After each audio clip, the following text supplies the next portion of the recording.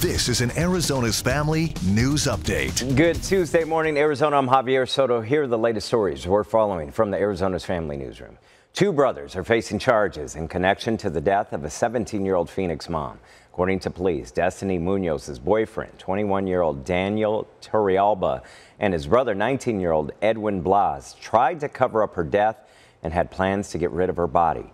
Torrealba told police Munoz shot and killed herself with his gun, but police say the brothers then worked together to clean up the scene and even had plans to dismember her body and bury it.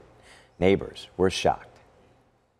It's just horrifying. I know that stuff happens a lot everywhere, but just to hear that it's right here in the neighborhood, it's horrifying. Both men are charged with several felonies for tampering with evidence and the body, but there are no murder charges right now. Police say they're waiting on the medical examiner's report to list the official cause of death. Today, the Maricopa County Sheriff's Office says goodbye to fallen deputy Juan Ruiz. He died last week after he was beaten unconscious by an inmate. A memorial for Deputy Ruiz is planned for 10:30 this morning at St. Thomas Aquinas Catholic Church in Avondale. Deputy Ruiz leaves behind his mother, sister, and 4 brothers. Ruiz was 45 years old.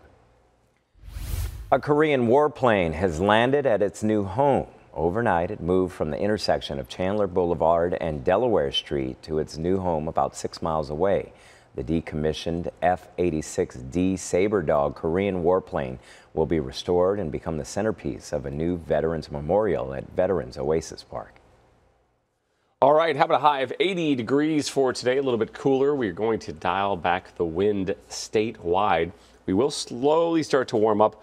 Upper 80s by Thursday and right around 90 for Friday. It looks like your weekend will be dry with temperatures in the 80s. No complaints about these fall temperatures. Thank you, Ian.